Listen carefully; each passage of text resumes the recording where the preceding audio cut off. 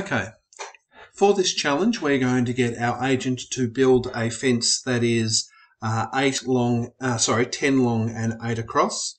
And it's going to build almost all of it, but there's going to be a little empty bit at the end. And then it's going to spawn a chicken inside it, which is using a thing called mob spawn, I think.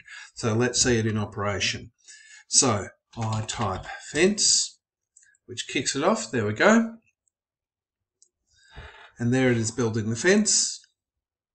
Now there's a chicken there, but that's not the chicken we're spawning. So done, and inside we have a chicken. So it's pretty straightforward for your challenge there. So have a go at that, and once you're done, chuck the code in for me, and of course if you need a hand, let me know.